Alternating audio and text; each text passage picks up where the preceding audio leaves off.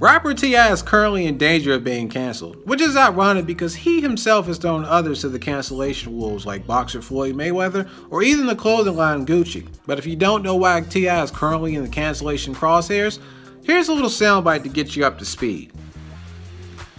Hey baby girl, so me and a good doctor was just talking about the proclivities of your hymen vagina situation, if you will, and basically he told me, in a nutshell, I can't look at your results until I get you to sign this here paperwork.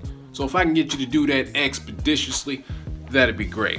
If you need me, I'll be in the waiting room practicing how to shoehorn some unnecessarily big words into casual conversation. It's the king, bitch. Okay, I promise, this is the real soundbite. We have yearly trips to the gynecologist to check her height. Oh, hey, do you go with her? Yes, I go with her. So we'll go, you know what I mean? I say, Deja, they want you to sign this so we can share information. Is there anything that you would not want me to know?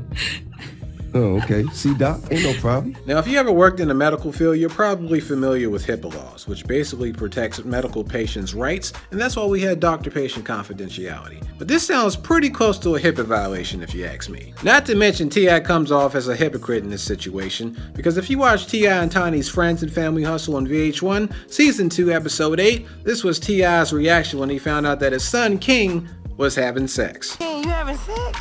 That's what he said. Oh, King, that told on himself.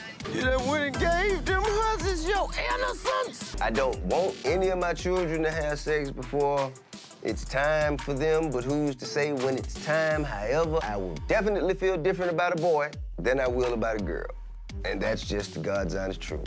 I don't think there's any father out there who will tell you any different. I'm not going to sit up here and say that T.I. is canceled. Yes, what he did was wrong and invasive, but we're all humans, we all make mistakes, and I believe if T.I. humbles himself, this would be a teachable moment for him. But at the end of the day, T.I. is just a father who wanted to protect his daughter. And if you want to cancel him for that, then I'm sorry that we all can't be as perfect as you. And that's just my 2 cents.